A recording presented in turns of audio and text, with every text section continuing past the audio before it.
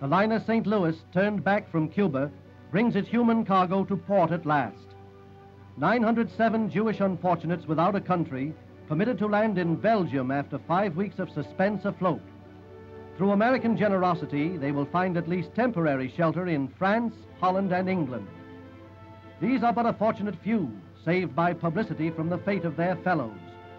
10,000 of their kinsmen are still homeless on the high seas, seeking sanctuary in vain.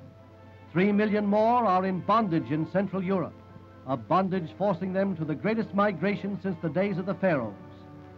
Helpless victims, they, of a merciless regime that spares neither rich nor poor, ill, aged, or young, that strips them of virtually all but their clothes and casts them out.